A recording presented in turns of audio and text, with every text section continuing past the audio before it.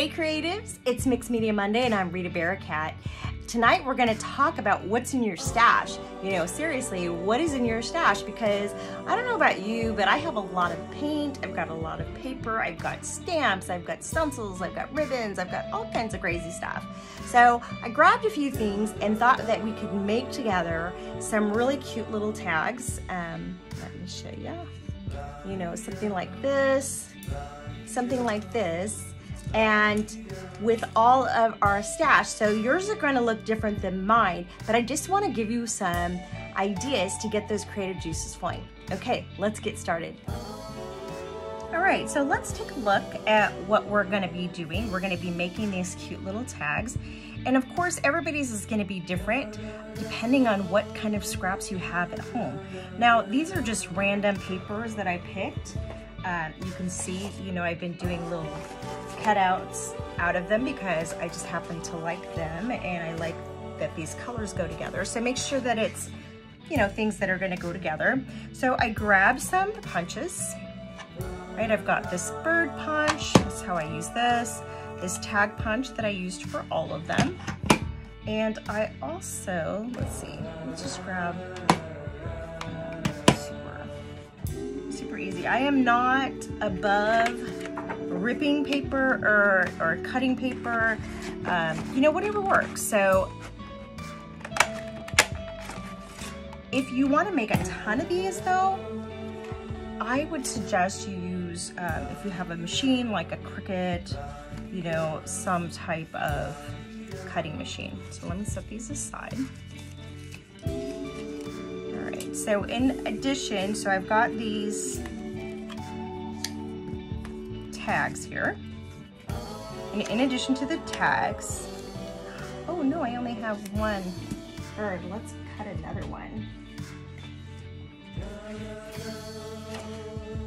But you can make a ton at the same time if you have one of those machines. I do, but sometimes I just want to make a few things. I don't really want to get all into it. So I will just pull out my handy dandy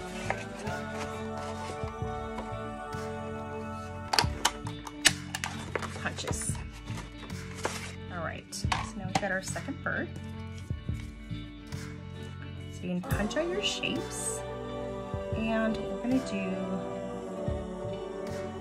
this. Let's put this here. I also grabbed some watercolor paint. These are really pretty and shimmery. They have really, you can't see them in the video, but let's see, I don't think you can see it. I'm turning it, but I doubt that you can see it because it's very, very subtle, the shimmer in them. They're super pretty. All right, so we've got, let's do this. This one's gonna face this way. Like this one. And this one. I do have this really cool fabric tape, you know, but you can use your washi tape, whatever you have.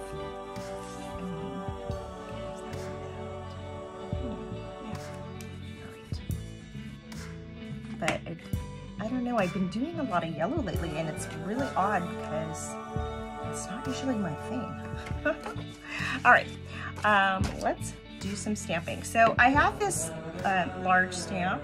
This one's from Penny Black, and I'm just gonna use this part of it, so I didn't grab a big giant acrylic board, but I did also grab a couple of words.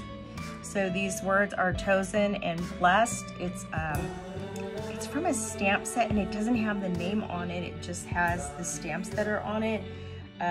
It's an adoption set that we got when we got our kids.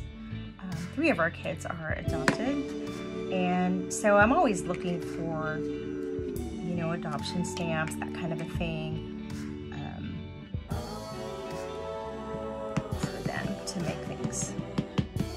Okay, I'm using VersaClear, and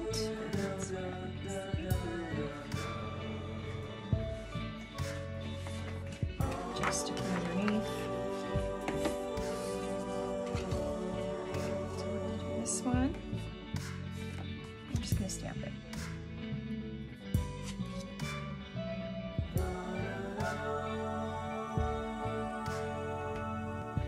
So you want to use ink when you're painting that is not going to move. So you want it to say pigment ink or India ink. That works really well. Those two work really well. You can paint on top of it, or archival. That also works really well. So just make sure it says that. So pigment, India, archival. You know, somewhere on there that it says permanent, so that when you go to paint something, it's not bleeding. Now on these I used the brown, and I do like that. I think I might use the brown on this too. I used the black on these, but now I'm thinking maybe we'll switch it up. All right.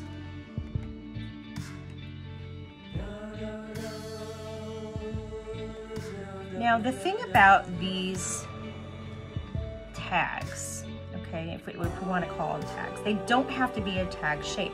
They could be a circle, they could be a scallop, they could be anything, a diamond, whatever you have. The point is really just to, one, get yourself going and get creative, right? Do something artsy that kind of gets you in the mood to craft, or also to use your stash. Use what you already have, right? So think of whatever stash you have. Just pull a bunch of things, you know, pull a couple of nice words that you like. I love these words, chosen and blessed. Those are words I use all the time. When you have adopted kids, we use the word chosen all the time. But we also use chosen for our, you know, chosen family, because we have friends that are just like family, if not closer. You know, and those are our chosen friends. That we use the word chosen a lot with adoption.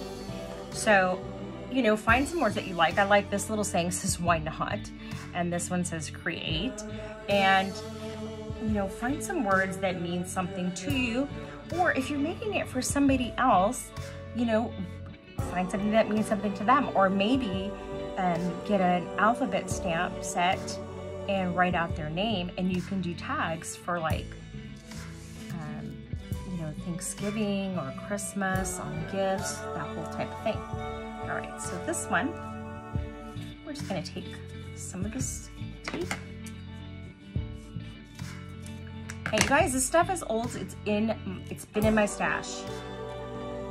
So it's not like the latest and the thing.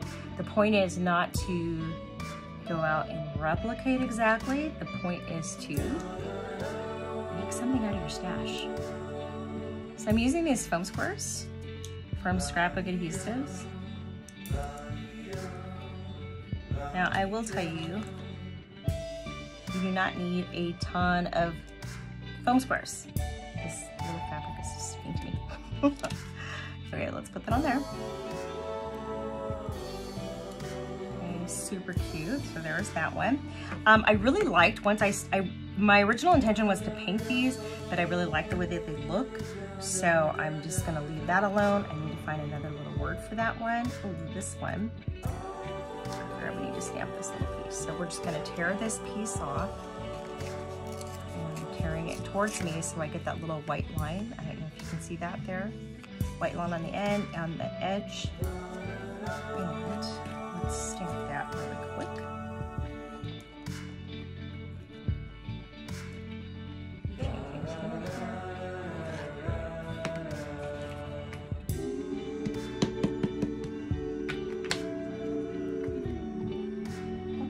Paper.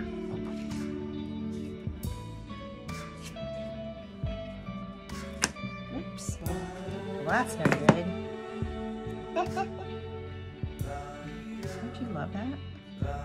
Does that ever happen to you? I bet it does. Okay, we're just gonna move this. Let me stamp over here. It's all good. There we go. Perfect. Okay, so now we have our little piece. So that one's going to be a little different. We are going to paint that one. So these two are done. These two we got to paint, and this one, let's put our foam square on there. And we only need couple. Okay, but I will say too, not all foam squares are created equal. So if you've got some wimpy foam squares, you might need more, but the scrapbook adhesive ones are really good. So that one's done, and then I just need to, I have a little jump ring around here somewhere. All right, so let's do our watercolor.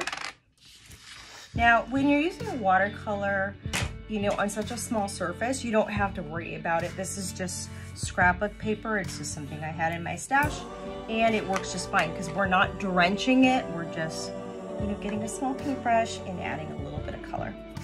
So I'm going to spray my paints first.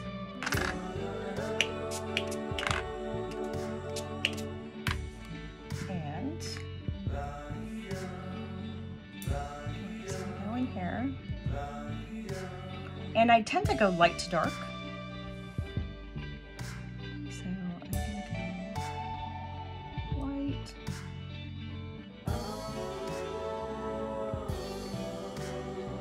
And I'm leaving some room for another color. This one too. Now it's not green, it just looks green because the paper is blue.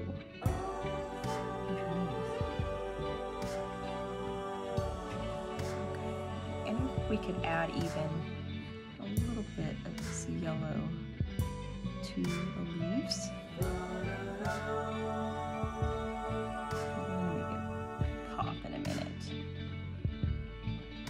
One of the things that I love about watercolors is that you can layer them.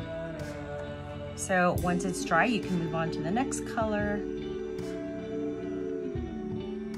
And here I'm going in with the next color without it being dry because I want it to bleed a little bit in the middle. Just kind of touching those edges. So I want the colors to bleed into each other.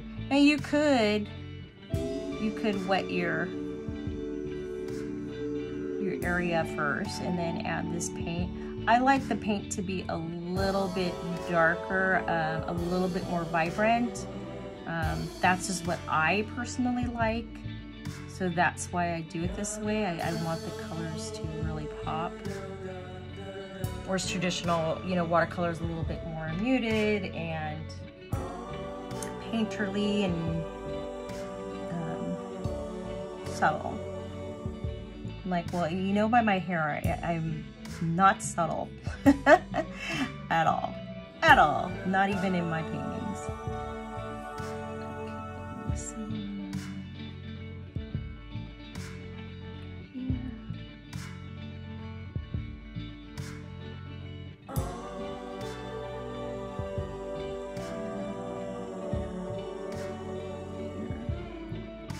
I feel like we need to go in here with the pink.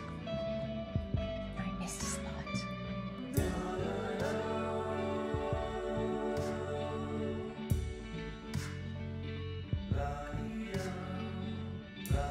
All right, so now we will let that dry. Get these out of the way. And let's cut our piece for this tag. So whatever you have, I mean, you might even have stickers around that you can use. You just have to think out of the box. I'm gonna use this for something. We add this pink. I really like checks, can you tell? We could add this to the bottom of here. Let's do it on this one, because this one's dry. Let's see if I cut it long enough. I did. Got lucky.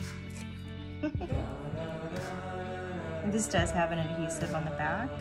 I don't know if this company is still making the tapes. If it is, it's from Love My Tapes. Because remember, it was in my stash. Let's make it a little short.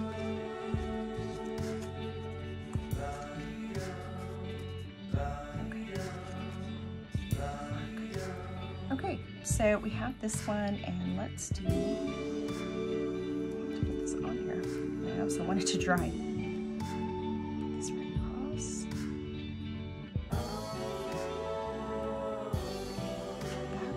And you can punch holes in these if you want, or you can staple ribbon to the top. You can do whatever you want.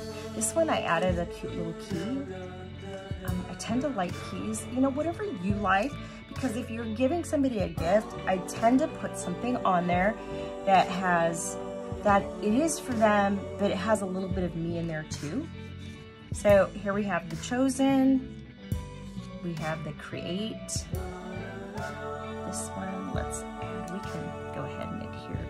We can adhere this, and we can add the tape. Let's add the pink tape to the bottom. At least that piece is dry. It's not gonna hurt anything. I think I want to raise it up a little bit. Let's see how it looks. So it's a little bit different than the other one, but that's okay. And so with these, all of these little embellishments that you're making, one, it lets you make a quick, easy project. Oops, I forgot to take the top off. And you're making a bunch of embellishments for a future project. You can collage these, you can use these in your art journals, you can use them in your planners. You know, you could put dates on them, or you can use them as tags for a gift, or you can use them as a place setting, right? You can make two that could be sitting up, and it would be really cute. You could put somebody's name on it as a place setting. So there's so many different things that you can do with these, and we all have a ton of stash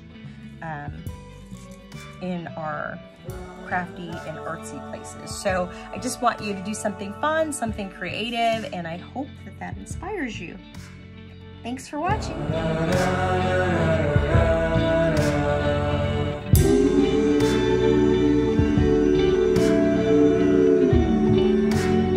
Well, I hope that you like that project. It's super easy, super fun to do, and you can use up some of that stash that you already have, which is a really good thing. And, you know, I'd like to think of others, so, you know, think of others that maybe you can make somebody's day by handing them a little card and just writing on the back saying, you were a great waitress, or you just did a great job today, or you have the best smile, you know, and you can just hand them this little tag.